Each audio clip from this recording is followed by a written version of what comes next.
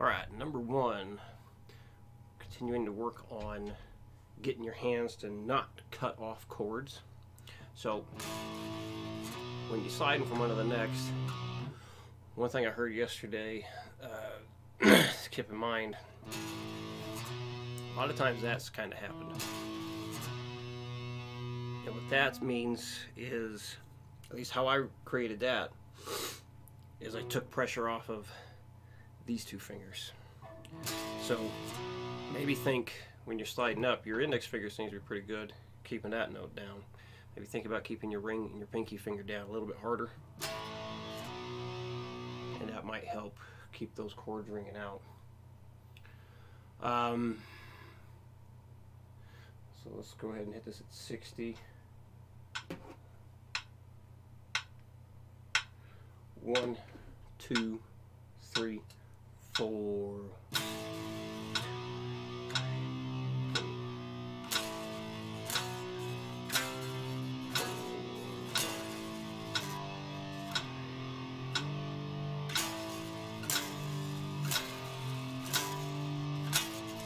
Remember, keeping basically you're mimicking how you slid in bars 1 and 3.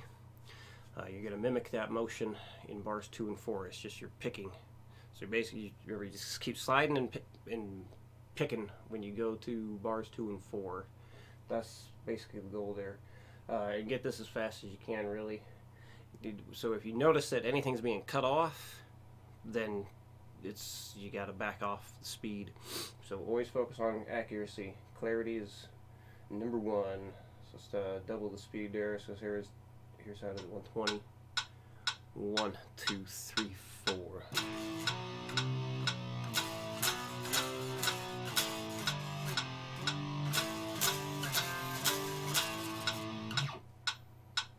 And because it's all quarter notes, I'm just going to double it again. 1, 2, 1, 2, 3, 4.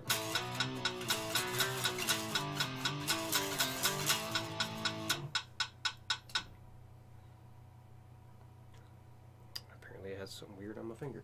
All right, number 2. Also, a speed drill. Get her as fast as you can. 2 downstrums per click, or downstrokes. And yeah, so break it down into as many pieces as you need to. Something you might want to do is just work on just those 3 chords there. This way you can get used to moving the chord on the upbeat while continuing to do nothing but downstrokes there. So piece by piece, and if you need to work on just like maybe the first half of the first bar, that's fine. You need to work on just here to here, that's fine. So break it down into as many small pieces as you need to until you can start more comfortably moving around throughout this whole chromatic chord progression, and then start speeding her up, everything up. So here it is at 60. 1, 2, 3, 4.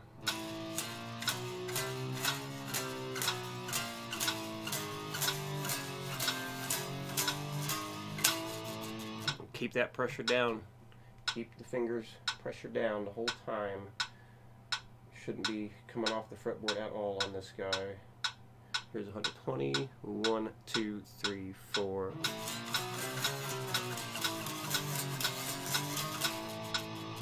I'll do one more at 160. 1, 2, 1, 2, 3, 4. That was terrible. 1, 2, 1, 2, 3, 4. This was definitely going to be much more difficult than last week's. Okay, number 3.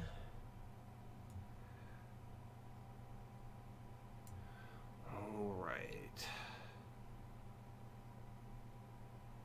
So, on this one, you focus on letting the final chord of each bar ring out fully.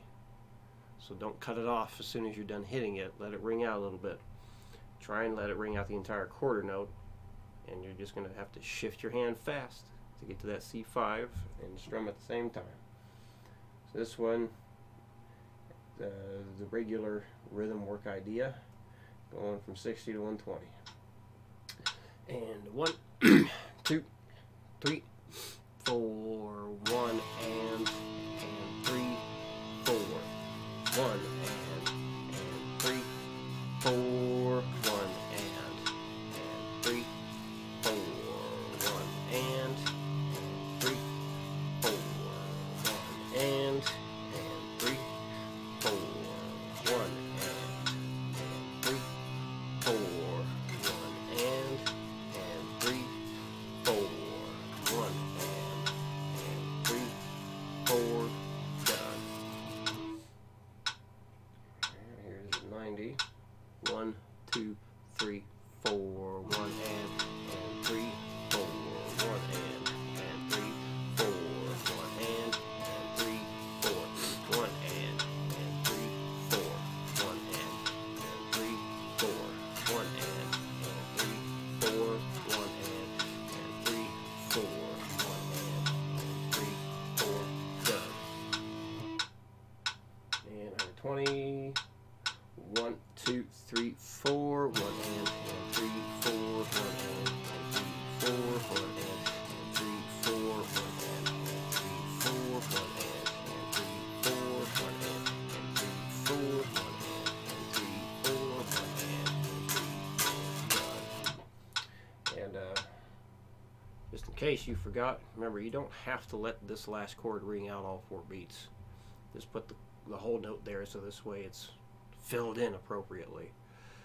You may notice I never hold this one out for all 4 counts. I just hit it, say done, and then that's that. The chord's there just to resolve the whole progression. So if you don't want to hold it out all 4 beats, you don't have to. If you do want to hold it out all 4 beats, have at it. Alright, number 4. The thing to be careful with here is when you move to the A string for the root note, make sure that that low E string stays muted.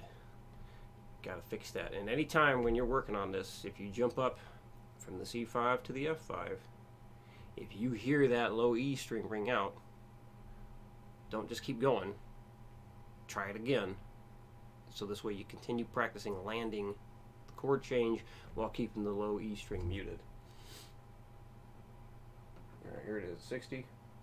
1, 2, 3, 4, 1, 2, 3, and 1, 2, 3, and 1, 2, 3, and 1, 2, 3, and 1, 2, 3, and 1, 2, 3, and 1, 2, 3 and 1, 2, 3 and done. Alright, 90. 1, 2, 3, 4, 1, 2, 3 and 1, 2, 3 and 1, 2, 3 and 1, 2, 3 and 1, 2, 3 and 1, 2, 3 and 1, 2, 3 and 1, 2, 3 and 20. 1, 2, 1, 2, 3, 4, 1, 2, 3 and 1, 2, 3 and 1, 2, 3 and 1, 2, 3 and 1, 2, 3 and 1, 2, 3 and 1, 2, 3 and 1, 2, 3 and 1. Alright, and last one.